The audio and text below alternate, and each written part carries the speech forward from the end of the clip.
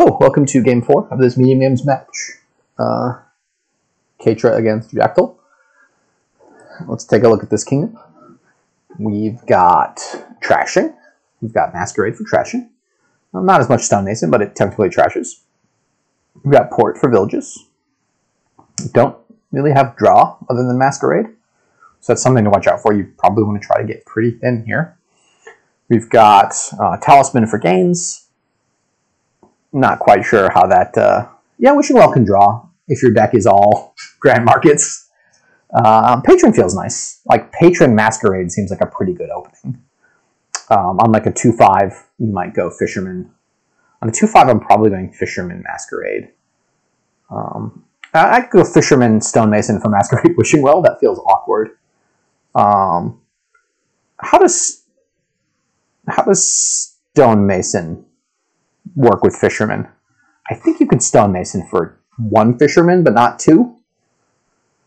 Like, you gain the first Fisherman, and now Fisherman costs 5. So you have to gain another Stonemason. So that would be pretty bad. But I think on 3-4, I'm pretty happy with Masquerade Patron. Patron starts building up the villagers, potentially. You know, not too huge of a chance of colliding. You know, just if you draw Mask first and then draw the Patron dead. I'm honestly probably going to try to pick up a second Mask. Does Talisman also only gain 1 Fisherman, or does Talisman gain 2 Fishermen? Like, there is some potential to get a Talisman in order to just gain a ton of Ports and Wishing Wells. And I kind of want a ton of Ports and Wishing Wells. Wishing Well could potentially draw a little bit. I want to get rid of every single copper in my deck and buy Grand Markets. And then, depending on the game state, either buy provinces or, more likely, if you can get in good shape, you know, run down the estates. There's also 3-pile potential with Stonemasons that is a significant thing to watch for. So the Soothsayer interacts poorly with Fisherman. I don't think I want a Soothsayer in my deck on this kingdom. I want, as I said, a couple of Ports, a couple of Masks, a bunch of Wishing Wells, Fisherman as needed, and then a whole bunch of Grand Markets. And the Soothsayer and the golds kind of get in the way of that.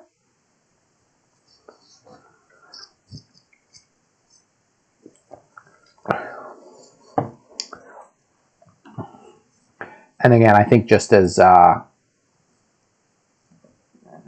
does Colonnade work when you buy? Yeah. Oh, so Caetra here can get Stonemason double Grand Market, huh? Stonemason double Grand Market. Nice. This turn is not nice, but that last turn is pretty sweet. Stonemason double Grand Market feels pretty sweet.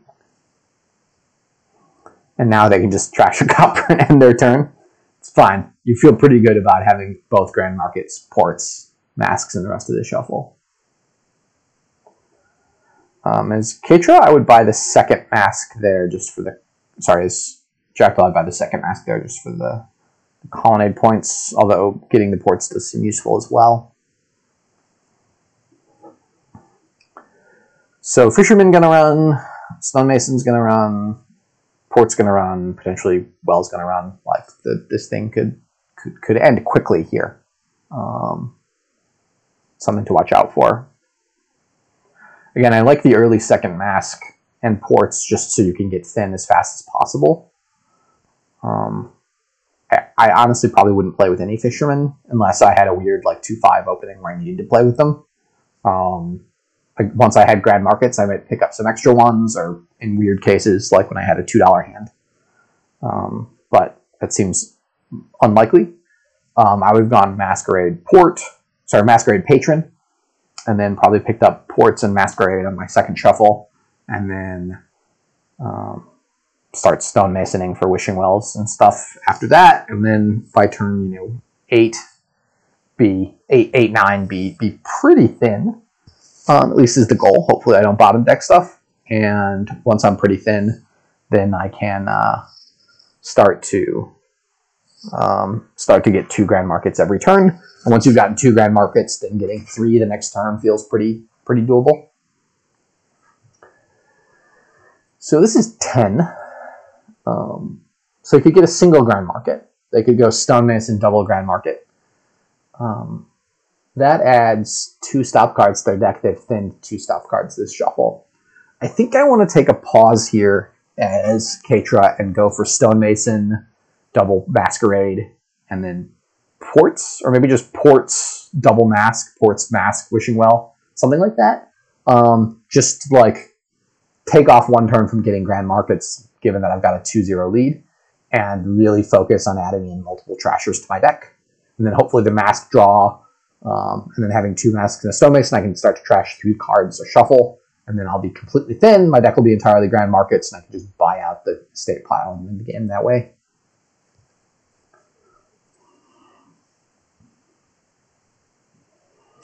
Somebody got a second Mask. Looks like Jack did. Yeah, last turn. So with 4 here, you've got 2 Ports. I would either take a Patron, Ports, or Masquerade. All of those seem reasonable to me. With 2 Ports, I think you can go with 2 Masks. Or just 1 Mask here. That seems okay. Yeah, well, you've got the Soothsayer too, so maybe you just grab Ports. In my ideal envisioning of this, like Patron, Masquerade, if you draw them in the right order, you can bank a coffer or bank a villager periodically, which is quite nice. And Wishing Well could technically flip over Patron, but that's a little bit of a asking for quite a bit. So one thing I'll say is Feodum says silvers and Conquest says silvers, but I don't envision any way you can actually make that combo work on this kingdom, because you need to be able to buy multiple silvers in addition to the conquests. Yeah, this is a bit sad. Again, this is what happens when we get the Stonemason for double grand markets. We have like these amazing grand markets in play and also these Stonemasons and coppers in our hand. Again, I would trash a copper here and grab Ports and another Mask. It doesn't help us if we have 8 grand markets if we can only play 3 a turn. I would be playing every single grand market I have every turn. That being said, I feel like Caetra is pretty far ahead on this kingdom. They have 4-0 in the grand markets right now, leading me to say they don't need to grab 2 more. They can take a minute to add a little bit more reliability with Ports and Mask, and they've got Ports and Mask coming up in the next hand anyway, so they're likely to be able to draw through this Ports and Mask. It looks like, though, they're just gonna... Oh, Soothsayer. Stonemason. I am confused.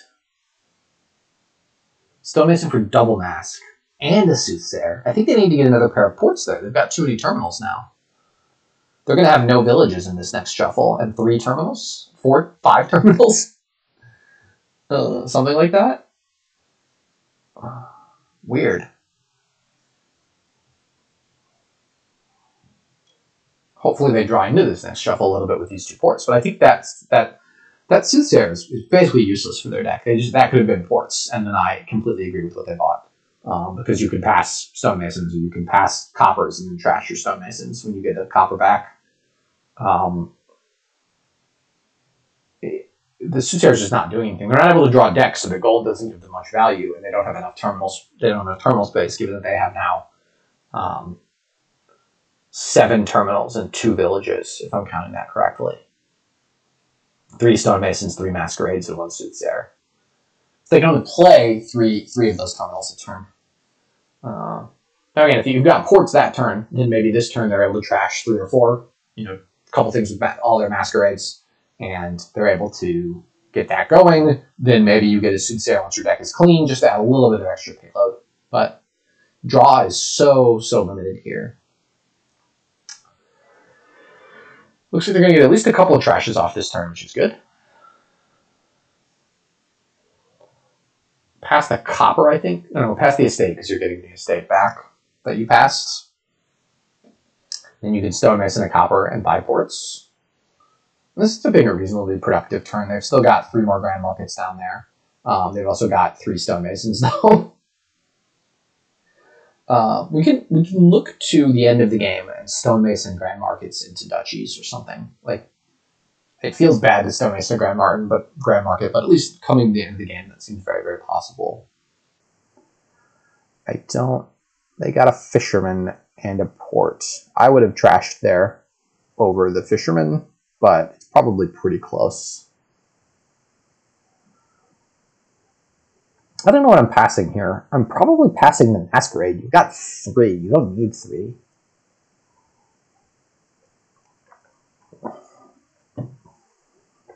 I would not have Stonemason for that Masquerade turn. I would have gotten like Masquerade port on my 9 and been okay with it. Or maybe Stonemason for Masquerade Wishing Well port. It's just important we don't wildly diverge from our too many terminals for villages. And I mean, Jakkdl has 4 terminals and 2 villages, so they have similar problems. I would, again, I didn't like the Stonemason, the Soothsayer buy when they bought it, so I would Stonemason the copper here and buy ports and say the Soothsayer buy was a mistake and I don't need to play it. Even if they play it, I'm still buying ports because I have, 7 terminals and 4 villages now. So I want to get 6 villages, make sure I can play all my Masquerades in a turn, pass all the curses and estates, and get completely thin. Let's look at the trash. Yeah, so we've got only 9 things been trashed here. Again, I prioritize myself trashing much more. The same with the previous kingdom with the sauna stuff. I prioritize getting more saunas just to get more trashed faster, and passing up buys sometimes to trash. So Jakkdl has one Grand Market now. And we see sort of the Soothsayer gets you the golds, which can get you the Grand Markets. It's quite a bit slower than we'll say, the dirtier build, or Caetra has all the copper still, but is able to get 8 money in play and do Stonemason for double Grand Market in that respect. But quite a nice turn here from Jakkdl. This is on a clean shuffle pretty much too. So they've had 2 Masquerades for longer. So I assume here you're Stonemasoning for double Grand Market. Well, you can play all your money then.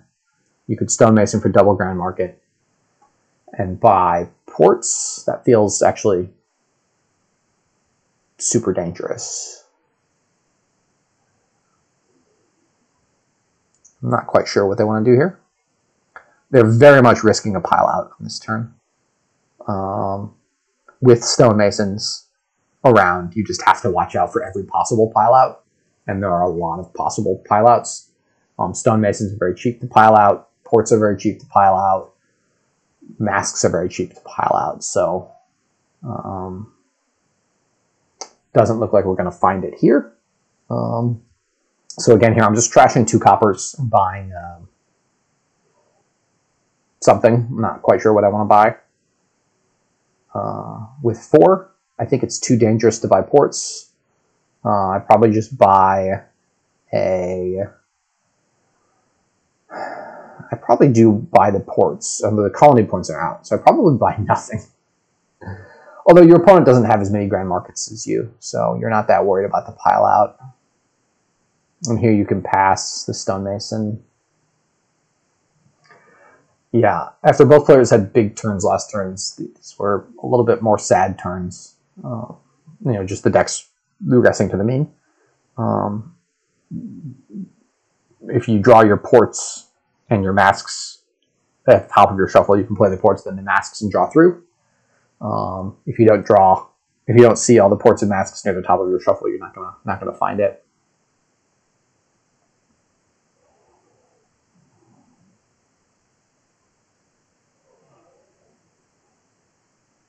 Yeah, trashing is important. Is a good lesson. So, again, what does it take to pile out here? 6 money, 8 money to empty the Stonemasons. Ooh, tough. 8 money to empty the Stonemasons. And then somehow you have to get 4 Masquerades, 4 Fishermen. So like if you Stonemason a Masquerade, you get 2 Masquerades. So then it takes, 13 money to pile out, which is probably out of reach, but for either player at this point. But I think Caetra's best draw there could have done it. Both players played their Masquerades and drew 2 action cards, which is kind of what we expect at this point. Patron. Yeah, maybe the Patron's a little late, but obviously I've been liking the Patron since the beginning. We'll see here. I think Jakkdl needs to pause here and think a little bit. They can Stonemason this gold into 2 somethings, and probably they don't have a win yet, though, so they just need to play on. I would not play the port yet, because you might want to Stonemason into 2 Masquerades. We are fairly close to Jakkdl having a win if they were to have done that. I believe actually this would have been win in hand if they played the Fisherman first. They could have Stonemasoned the Fisherman into 2 Masquerades, and they would have had 14 money, which is enough to empty out the Stonemasons and Masquerades. Someone can check my math on that. There's only one person here, but I believe that math is correct. They had a win. If they play the Fisherman first, then they could Stonemason the... And then the Grand Market, they could Stonemason the port into 2 Masquerades. They would have had 8, 9, 15 money, and they would have had a win in hand. Oh no. I think they still had a win in hand with Stonemasoning that Fisherman. They still have a win in hand. It's still there. Stonemason, double mask, Stonemason, double mask. Oh no, they're short 2. It's a short 2. They would have needed 1 more money. Stonemason double... Yeah, if they trashed the Fisherman into 2 Masquerades, this was a win in hand. Whatever turn this is, 13.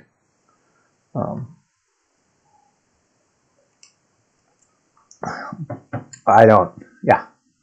I guess they had a win in hand, so that this was strictly worse. But, like, I honestly prefer a province there over all those silvers. Their deck just got really bad. They do have enough points now that it's going to be pretty hard for Caetra to catch up, but we'll see if they can find some masks, get the draw going. And we're trashing coppers. We're still at the point of trashing coppers, even though we're heavy into the greens. It's going to be almost impossible for Caetra to find the win now with the 9 VP deficit, but I think now they just build forever and say my opponent's deck just got a lot worse. Pass. Oh yeah, they still have curses. Just keep drawing. Let's see what we get. Play the Patron, play the Stonemason. So do they want to double province? I think I don't want to double province here. I think I want to thin the copper. I want to buy a single province and something. Like a single province and a single Grand Market. I can also believe double province here. They were able to trash 2 this turn, but again, this is a lot of their good stuff. It's going to be a little bit tougher to do this next turn. They've got some Grand Markets down there. They've got a mask. No more ports, I don't think, but they've got a mask and a villager. So double province, again, I feel like I'm making a principled stand and say, you just added 6 stop cards to your deck, Jack. Yeah, you just added 6 stop cards to your deck, and you weren't drawing deck cleanly before that, so good luck drawing deck now and doing the same thing again. And I'm just going to continue to build, and maybe buy 1 province and keep building, and then I'll have pile-out threats because I'll have a good deck, and you'll be flooded with silvers. I'm I'm saying that flippantly. I don't mean, like, challenging them, but that's sort of the way I play is I want you to prove to me that your line is better than mine. And I think when you respond by conquesting yourself, you're saying, oh, I'm just going to copy you from a place of being behind a little bit. And I think I want to say, well, I'm ahead. So I feel like I'm ahead now, even though you technically have more VP. So I'm going to diverge as hard as I can from your strategy and go towards my strategy, which is gain a province or 2, get a little bit of a VP lead, and then just empty the Stonemasons and masks.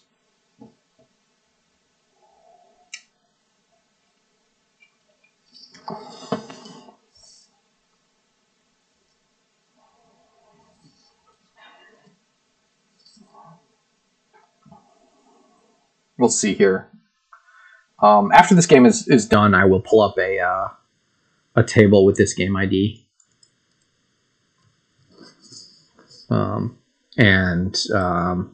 To turn, what turn is this? Turn 13.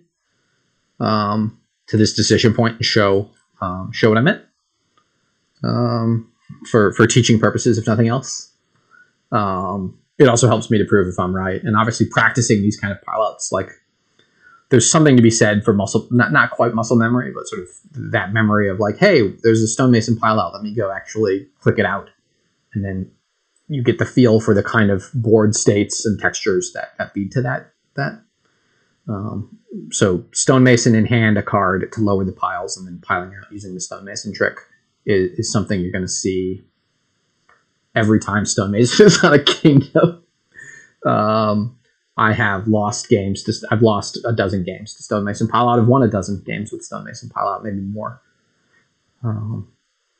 And if you watch the sort of the masters of this game play it, I've seen games where Naismith, for example, is setting up the piles in such a situation that his opponent couldn't actually buy a card from any pile because Naismith had a slight VP lead and would be able to stonemason pile out every single pile if you bought any cards. So their opponent was just completely hamstrung as to what they could do. And again, these golds are just hurting the decks. Like I'd prefer on this done turn to buy a Fisherman than to have a gold in my discard. And Jack has a lot of money in this starting deck, so there's quite a potential for this next turn. Although again, they want to be adding plus buys, and it's hard to find those buys. Wow, Caetra's sort of doing what I said. They're making a play. They're saying, I don't think you can empty the piles next turn. So pause here. I think Jack has a win in hand. Stonemason gold for 2 masks. Buy 5 stonemasons. Costs 8. So they've got a pretty easy win in hand here after that last move. I don't think they would have had it. Yeah, they wouldn't have had it because they wouldn't have had enough buys. They actually have it 2 different ways. They can stonemason silver for 2 stonemasons. They can stonemason gold for 2 masquerades here. And they're up by 3 VP. So that would be the game. We'll see if they spot that. They didn't spot it the first time. Obviously, it's one of those, like, if you don't spot it the first time, you're just not, you're not primed to look for it. Even the best players I've seen have missed pileouts. They just don't see it, and then it's not like if we keep yelling in the chat and the commentary for them to see it, they're going to all of a sudden look for it. Sometimes it's just not there in their minds, and they're not going to see it.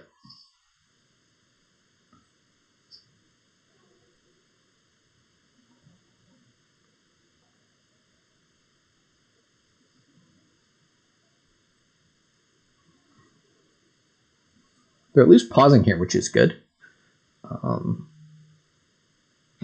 So if they don't pretending there wasn't a pile out here, with 16, I would just buy. Man, is there a Grand Market pile out too? You could stonemason for 2 Grand Markets and stonemason for 2 masquerades. There's a different pile out. So assuming we don't go for any of those pile outs, then double province here seems completely reasonable. Both decks are going to get worse with the inclusion of all the silvers. Again, assuming you don't see the pile out. Maybe they're going for last minute Feodum stuff. Like they could gain 4 silvers, but like the deck just gets so bad. The deck that's going for that, like the Feodums don't scale up fast enough. I can just empty provinces or even empty pile outs. They're playing Stonemason. Exciting here. They trashed a gold. What are they going to take? 2 masks. This could be it. Nicely done. So as I said, they re-examined the kingdom. They looked at it again. The piles have gotten a little lower, and they were able to spot the pile out. So nicely done by Jack there, figuring out the line. So congrats to them. They won the match 3.5 to half. I thought it was closer than that. Certainly the match felt closer than that score was. That half game, Caetra was up the whole time, and even that last game, I felt like they were a bit ahead. They lowered the piles a little bit aggressively. So I think that's just something, this deck state, if you remove these 4 cards, this is a pretty nice deck here. You've got these coppers that you can thin. and the Stonemasons. But like this is a very nice deck. This is, you know, purple. Similarly here, you know, they've got a few extra masks and Stonemasons from the pile out there. But all in all, well played by the players. And it looks like Jakkdl's probably going to be moving on to the next round.